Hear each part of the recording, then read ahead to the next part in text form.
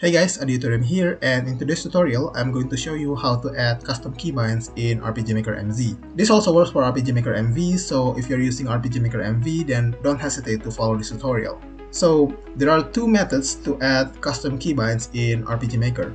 The first one is through script call, and the second one is through editing the core script. We will take a look at these two methods in this video, so without further ado, let's get into the tutorial. Okay, so if we go to the conditional branch, 4th tab, and check the button condition here, you can see that we actually have some buttons or keys that we can use as a condition in a conditional statement. But as you can see here, the options are very limited. And to make it worse, all these buttons here already have their default use in your game. So for example, these down, left, right, and up buttons are already used as keys for movement, right? So you have to really consider before using one of these buttons as condition in a conditional statement. And sadly, until now, until the very latest RPG Maker engine, there is still no inbuilt system to add custom keybinds in the engine in your project. So that's why in this video we are going to discuss about the two methods that we can use to add custom keybinds in RPG Maker. Okay, so the first method is by using script call. Because we want to use script call, we have to make an event. We go to the event command, and in the 3rd tab, you will find script. Click it and write down Input.keyMappe square bracket equals string. Write this down. Okay, let me explain this for a bit. Input.keyMappe is a function in your project's core script that controls keybinds.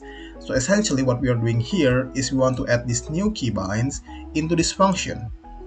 And in order to do that, we will have to tell the function about the key code and the name of the key that we want to add.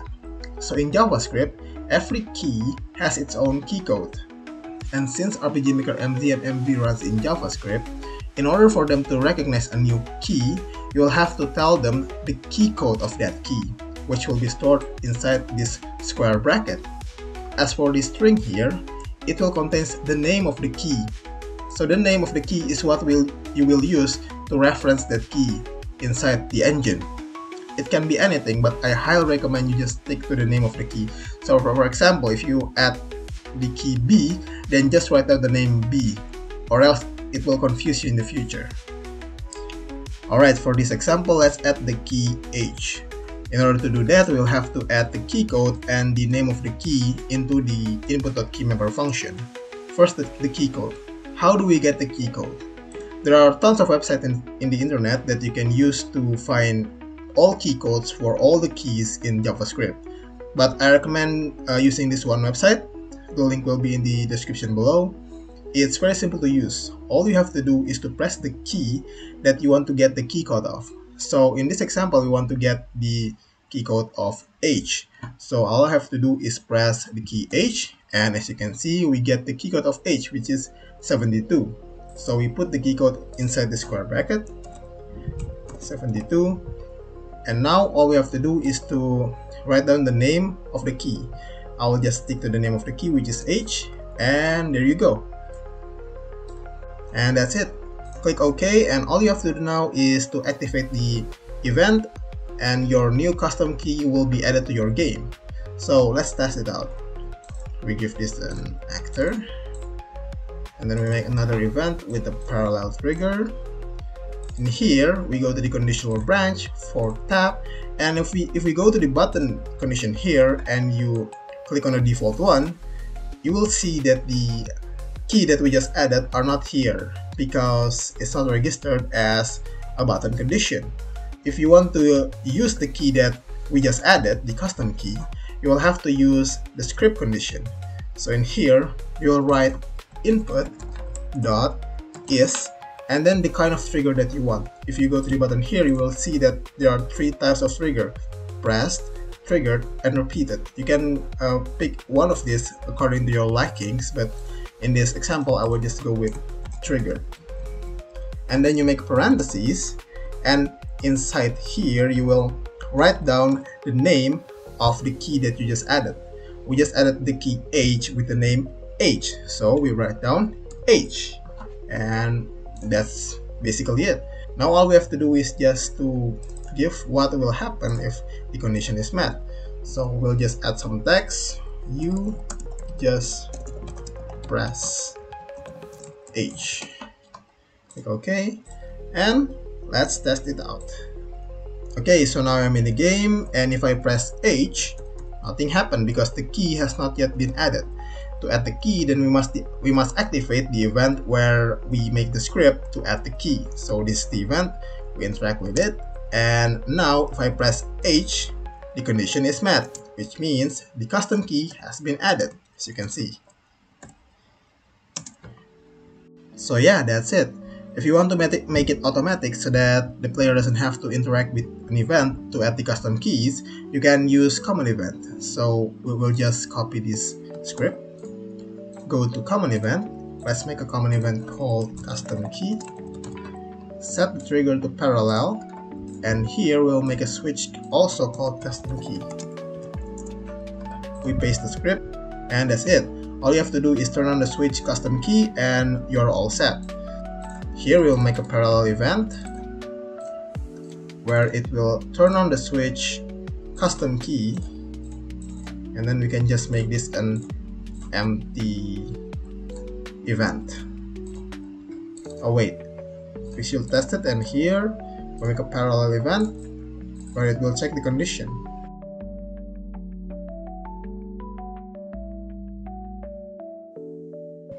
Okay, this is it. So if I press H, then this text saying H should appear.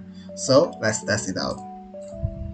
Okay, now we are in the game, and if I press H, then as you can see, it works. The condition is met because the custom key has been automatically added through the common event. Okay, the second method is by editing your project score script. This gives you the benefit of not having to set up the event to add your custom key. To do this, we will have to go to the games folder. Just go to the game, open folder, and here we want to go to the GS folder, and this is the file that we are searching for. For RPG Maker MZ, it's RMMZ Core, and for RPG Maker MV, it's RMMV Core. I'm going to open it with Visual Studio Code. You can open it with any IDE you have, but if you don't have any IDE, just use Notepad. Now in the script, you want to go to the line 5598. This is where the Input.keyMappe function will be located. Now as you can see here, only the default buttons have been added into the Input.keyMappe. That's why when we want to add custom keybinds, we will have to add it manually. But as you can see here too, the format remains the same. It starts with the key code and then followed by the name of the key.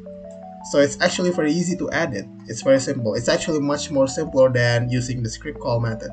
So for this example, let's add the key B. First, we want to find the key code for B. We go to the website and then press B. The key code for B is 66. So here we write 66, the key code of the B, and then we write down the name of the key, which is B. Give it a comma, and that's it.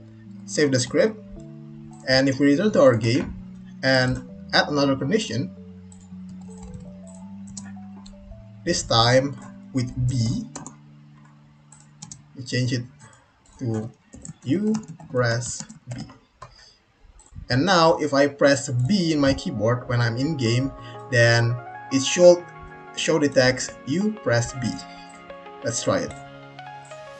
Okay, now we are already in the game, and if I press B, it works. See?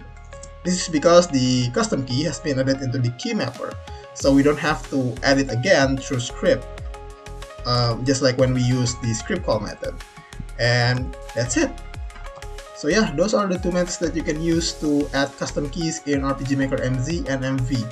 If you have more efficient or a better method, then we will appreciate if you can share it with us. But I hope this will help you if you are searching for it. And yeah, that's for the tutorial. I'll see you in the next video. God bless.